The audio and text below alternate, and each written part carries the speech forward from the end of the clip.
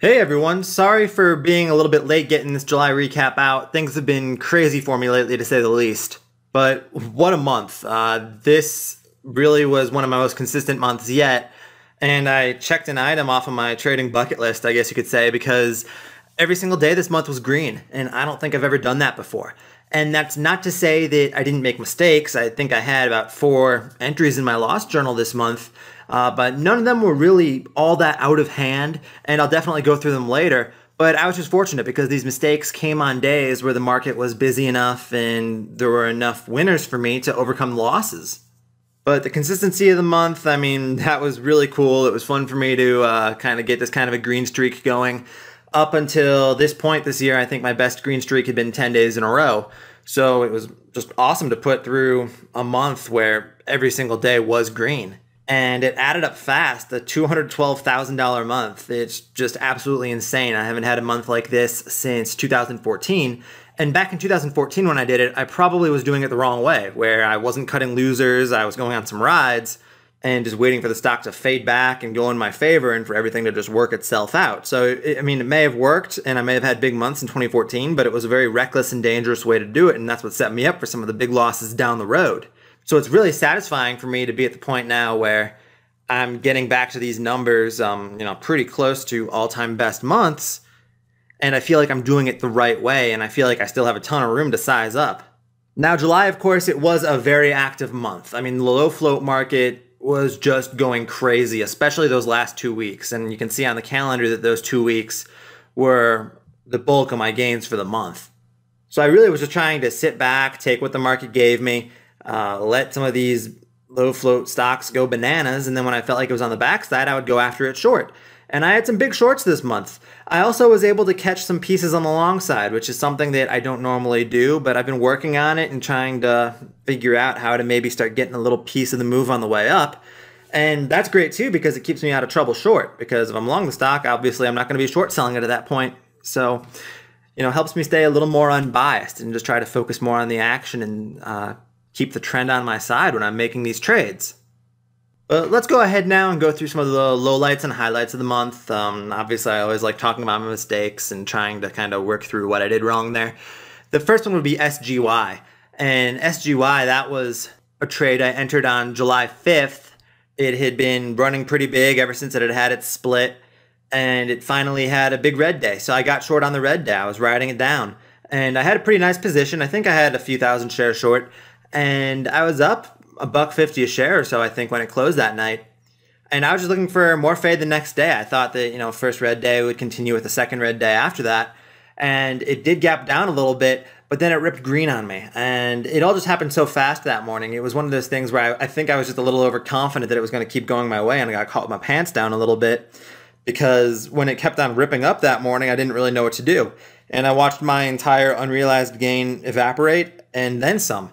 So it turned out to be a stubborn hold on my part, and I had to take it off later in the afternoon, and it wound up being a $3,600 loss, so a little bit over my max loss of $3,000.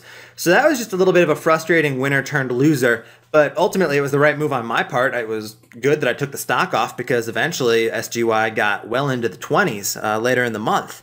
And this was one that I definitely had quite a bit of activity with this month. We'll go over some of my good trades on it later. But really on this one, in this specific case, had I been following my rules, I really should have been out of this thing when it was breaking the 1250 area from the previous day's resistance. It just was a case where I didn't want to watch that much of my unrealized gain evaporate. And instead of still taking small profits on the trade when it very obviously was a strengthening and changing trend, I let it turn into a loser instead. BGI was another stock that I really let frustrate me early in the month. July 7th, I entered the trade, and it, again, was just a case of a stock that had run big. I was trying to time the reversal, fade it back down into the 2s, but it kept on supporting the $3 area. And I got a bit emotional on this one, a bit over biased, because I kind of fell into the pattern where there were a lot of times where I shorted weakness on it and then would cover perks. And that is just the complete opposite of how I want to be trading. I don't want to short weakness, even if it looks like the stock may be breaking down, because so many times I just get trapped like that. So I think I took a few small losses on it, and then eventually just kind of went for it on a trade where I said, you know what, I'm going to just stop chopping myself around. I want to try to focus on big picture of this stock. And I got short in, I think it must have been the 315 to 320 area, so my average really wasn't that great. And I swung it overnight. And at this point, it still had been holding $3 for a while, so it really was just a short that was way too close to support, and I knew it. And overnight, I was super uneasy because I could definitely envision it holding up another day and ripping back up through the 350 area and then just smoking me and me getting stopped out in the fours. So I was in too big. I was in a position that really was just impulsive and a result of earlier frustration on the ticker. And the morning of the 8th, when it opened up, it had a small gap down. I was thinking, okay, maybe this goes in my favor now, finally cracks under 3. And instead it spiked, it went red-green. And if I had been playing it off of the previous day's highs, which I probably should have been, it would have been about a $6,000 loss if I had to cut it through 350. And I didn't want to take that big of a loss. And that just means I was in the position, like I said, way too big from the start because I wasn't able to play off of the risk level that really mattered. So instead, I just got spooked on that morning spike. I said, oh no, I think it's going to break through 350. I stopped out randomly. It was still a $4,500 loss, so still, you know, much larger than my $3,000 max should allow. And it never even broke 350. So the main level that I thought mattered, it wound up holding. And then it just fell apart later in the week. So that was definitely a bit frustrating for me and a result of earlier frustrations on the tickers. So I think I tried to stay away from it for the most part after that because I just decided I was a little bit too emotionally attached to it after multiple losses, especially that final loss that was a bit bigger. So I just stepped away and decided to let it do its thing without me, but annoying to let one chop me around like that. One last mistake I'm going to talk about is SPHS, and this is one that had really been running, going parabolic towards the end of the month. And on this specific day, it had gapped up and immediately rolled over and went red in the morning. And I saw that weakness in the morning, and I started thinking short rebounds because, again, it's an overextended chart, it's red, I'm thinking, okay, this is going to hold high a day and fade off. And I think I originally sized in pretty well for this one. Maybe I had sized in slightly too big, but it wasn't too bad. It was definitely close. And I was just risking it off a high a day. That was the plan, at least. And instead of continuing to fade off all day, stay red, roll over, it started to build back. And I was really surprised by it. And I didn't think that it was going to save after going red, after being that extended. And it finally made its red-green move. It broke through its high a day. And I just froze. And it ripped on me. It got up towards 7. And then it was holding up around 7 and consolidating. So I just said enough is enough. I took it off. There was definitely some slippage on this one where I wound up covering much higher than I had originally planned on or wanted to. But on the bright side, at least I was out before $7 and I didn't have to ride it up all the way to $8.50 because that would have been an incredibly stressful situation. Now it did totally fall apart in the afternoon. And I did get a small short into that first rebound in the afternoon. I think I was short from the 7:15 area or so. And I rode it down into the 5s before covering up before close. But it wasn't the kind of size I was trading it in the morning. These afternoon rollovers and tanks, I kind of have a little bit of trouble nailing sometimes. So this one caught me a bit by surprise. I had already kind of mentally checked out and said, okay, tomorrow I'll go after this instead. And then it just fell apart out of nowhere. So still with that kind of afternoon volatility and my small short into the rebound, I more than made up for my morning losses on it. But still, it was just a little bit frustrating to not have attacked with the same kind of size. So those are the most noteworthy few. I also had one other loss in the month on REN. That was on July 13th. It was a $5,500 loss. But I can't for the life of me remember how I was trading this or the circumstances of the loss. So sorry for not having details on that one. But the bright side on all 4 of these July losses was that none of them were over $6,000. So none of them were double my risk or worse. So even though there was some stubbornness, even though I sized in too big on a couple, and I think it was a pretty even split. I think that 2 of them were just kind of stubborn that I held longer than I should have, and the other 2 I was in too big. But I'm glad that none of them were really all that out of hand. I think I've said it in previous month recaps that, I definitely want to strive for perfection. I definitely don't want to put myself in situations where I've sized in wrong or I'm holding a stock I shouldn't still be holding. But sometimes it is still going to happen. No matter how perfect you try to be, mistakes happen. We're all human. And it's just a matter of what you do after that point. And again, all year now, 7 months into the year, I still have not fought a single one of these. I still haven't found myself in a spot where I'm in beyond my risk and I say, screw it, I'm going to try to turn this into a winner. And that's why this year has been just night and day difference in terms of my wins versus my losses, and the fact that I haven't taken a crazy loss yet this year. Glancing at my updated annual stats page, and I didn't have to put a new loser on this month, which is great. My fifth worst loser of the year is still just over $6,000 on CPXX. And my wins, I got to add a couple new wins to the list this month. And the ratios are just looking awesome here. My best winner is still 3 times better than my best loser, whereas in years prior, you could take all of my winners, add them up, and they would pretty much equal my worst loser. So it's just so nice to be on the right side of this. And this is still goal number 1 going forward. Don't fight stocks. Don't try to add to ones that are outside of my plan and turn losers into winners. And the losses are just so much more controlled, and that makes such a huge difference in profit loss by the end of the year. So now let's just take a second to talk about a couple of my biggest wins of the month and some of the things I did right. And the first one I want to talk about is EVOK, because this was a nice surprise at the end of the month, and this is what pushed the month over 200,000. EVOK, I don't really follow fundamentals. We've talked about that before. But I follow the charts, and the daily chart on EVOK, it had just a massive gap down earlier in the month. I don't know what the news was exactly, but you see something like that and you can assume, oh, hey, it was terrible. And it got faded off, faded off, faded off before finally reversing in the mid ones.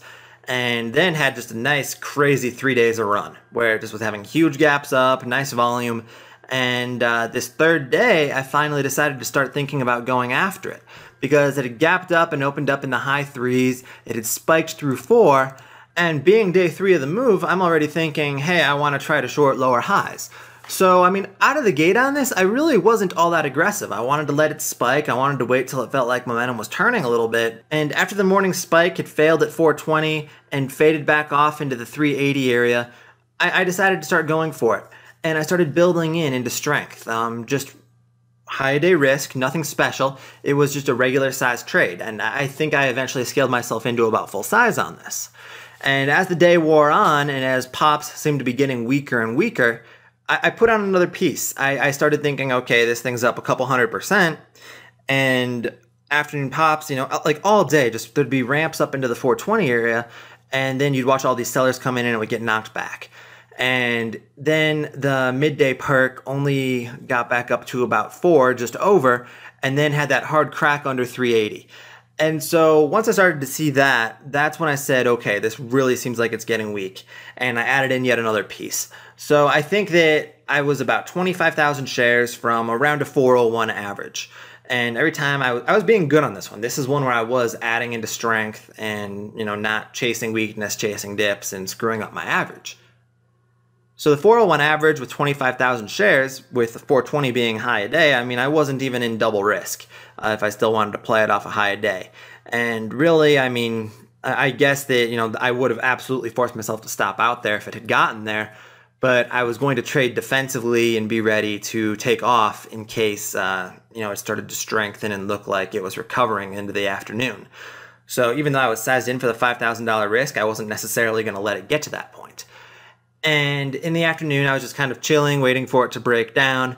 And then just the offering hit. And I was not expecting the offering. I did not think that I was going to get an offering that day. I was mentally gearing up for a swing. I thought this was going to be a trade I'd be taking off in early August after a couple of days of fade. But it gave it to me all in one afternoon. And huge tank down into the 250 area. I took it off at 285. I was just thrilled to have the chance to get out into that kind of a move. And ultimately, it didn't really wind up tanking that much further than 250. So I guess I caught the meat of the move, and that's all you can ask to do. Over $1 a share on it. But it was just great to kind of slowly build into a winner on this thing as the afternoon action went on, as it looked like it was weakening. And then the offering, I mean, like I said, that was kind of lucky, but I think it wound up down where it would have anyway if I had had to wait a couple days versus getting it all in a 30-minute move. Back to SGY, because I had said we would talk about that one again. And really, there were a couple big-time highlight trades for me on SGY after I had taken that original loss on it. So SGY, it had kept on climbing. It had gotten up into the 1650 area and then paused there for a couple days where it had red daily candles, but still was hovering right around up on the day or break even on the day. And it was just not falling apart. And I think during those days especially, I remember noticing that a lot of energy stocks and oil stocks were really, really weak. And so I was saying to myself, wow, like SGY is holding up through this even though the sector is getting killed. So that is some incredible relative strength. And I mean, I like breakout setups in the first place, but then you add that in, and that made me like it even more. And so this day on July 11th, when it finally was starting to break out past the 1650 area, I got long. And I got long based off of about $16 risk. I don't think I was even in full size. I think I had 4,000 shares long from 1650-ish, and it was $16 risk for me. So it had a nice afternoon ramp on the 11th and then a huge gap up on the 12th. And it was hard for me not to take profits at that point. So I paid myself pretty quickly, I think in the $20 area on the 12th, and made about 15 or 16,000 on this trade, $4 a share, which I was thrilled with. And then it kept going to 25 and I felt a little ill because I was wondering why I didn't trust my breakout setup. But still, it was just, a lot of fun to get the long side of one of these things that was just squeezing like crazy. And then if you fast forward even a couple more days, I mean, it struggled up in the 25 area. It had a few pushes a few days in a row up back towards 25, and it kept on failing. And so at a certain point, I just said, okay, it's time to short this thing. I've got to build in because it was just up so ridiculously. I mean, after the split, this thing had opened up at about $5, I think. And now it was up at 25. And yeah, it had had a lot of aggravation on the way up. Yeah, it had been really choppy. But I knew at some point this thing was going to fade off and it was going to come in for me. So I started trying to work on, again, just the same principle of getting in on lower highs, scaling my way in. And it was one where I let myself build into a winner along the way. I think I first started on the 14th when it was consolidating above the 23 area. I was looking for that 23 breakdown. And I was shorting pops, I was building in, I was using 23.50 as my risk. And I wound up with a pretty sizable position. I think I got about 5,000 shares short originally, risking off of about 23.50 because that was the afternoon highs that had been holding all day on the 14th. And then I swung it overnight. And the next morning it really cracked and faded off under 20. Had a big bounce up to 21. And I had paid myself a little bit in the $20 area, and then I put those shares on and then even some more up into the bounce to 21. And I got my position back up to 7,500 shares. And then let it fade off and crack even more. On the morning of the 18th, when it cracked, it faded down, it was in the 18s. I paid myself in the 18s when it was all holding up and when it really just wouldn't break down any further. So the result of my SGY trade, that was about a $29,000 gain. So between that short towards the end of the play and then the breakout play on SGY, I more than made up for my losses. So those were a few of the most notable wins of the month. But really, there were just so many others. Again, it was just low float mania. And every single day, it was just business as usual, waiting for the first red day. Or if it was a stock that was still squeezing, but I felt like it was up enough, going after lower highs, but with those trying to be a little more willing to let myself take a loss.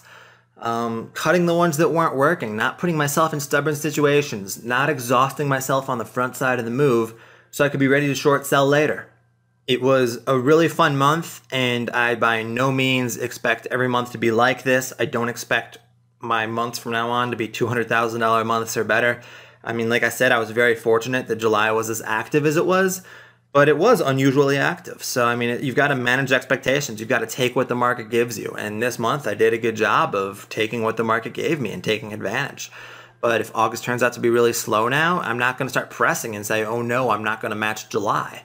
Now, I mentioned in June that I was going to keep my risk the same going into July because I just hadn't been totally comfortable mentally with the $3,000 loss yet. And I feel like I'm there now. I finally have reached that comfort level. I was cutting my losers pretty well for the most part overall in July, even though I did have 4 that I had to ultimately log. But going forward, I'm going to up the risk. I'm going up to $4,000 risk now because I feel really good about where I'm at. I feel like I'm trading really well. And even the situations where I am in a little too big or playing a little too stubborn, I don't let it get out of hand like I used to. I don't try to fight it. So I'm ready to take that next step up and risk. That being said, I am going to be kind of careful the next few months here.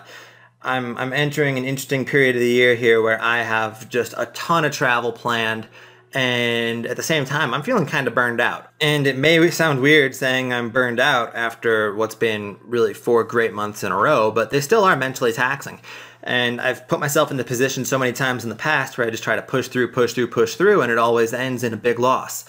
So this time, I've already taken a couple days off in August, and I'm going to really be trading sporadically from pretty much now until the end of October, I think, just due to all the trips I have planned. So unfortunately, this is going to be the last monthly recap I do for a few months. I mean, I don't know how much I'm going to be trading. My goal, I think, is to kind of just try to really sit back a bit and let myself relax. Only show up if I see something on a scanner at night that looks just way too good of an opportunity to pass up. But, you know, scaling back a bit, not approaching this so much full time for a few months and letting myself enjoy my trips, I think will be hugely refreshing mentally.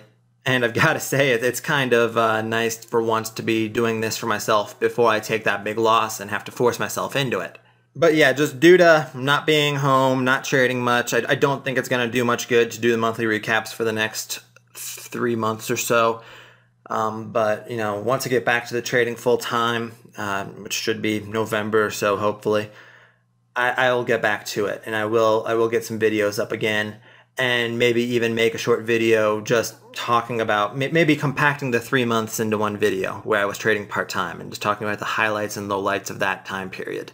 But I've got to say thank you to everybody who's watched all the monthly recaps up to this point, everyone who's offered words of encouragement, words of support. It's been just amazing, all the feedback you guys have given me and all the encouragement along the way, because, I mean, this was really quite a crazy journey for me ever since November, when I first came up with this and just sort of said I have to redefine who I am as a trader, because all those stubborn losses had just crushed me emotionally and mentally. So thanks for all the help holding me accountable, and I hope that you guys have been able to take something away from this process I've put myself through. The fact that month after month, it really is just constant self-reflection for me, and especially on the mistakes front, analyzing the mistakes, embracing the mistakes. You know, you can't hide from them. You've got to admit your faults, admit your weaknesses as a trader, and then you need to either get yourselves out of those weak situations or work on correcting them. So thanks again, everybody. I've really appreciated the support. I hope to meet a lot of you at the various stock conferences I'll be doing this fall. I mean, I'll be in Orlando in September. I'll be in Vegas in October. And I'm really looking forward to continuing to grow as a trader and make more of these videos later in the year. My name is Tim Sykes, and I teach people to trade stocks. I am a self-made multimillionaire. So this is the ideal trade that I'm going to talk about. I want you guys to understand every single aspect of this trade.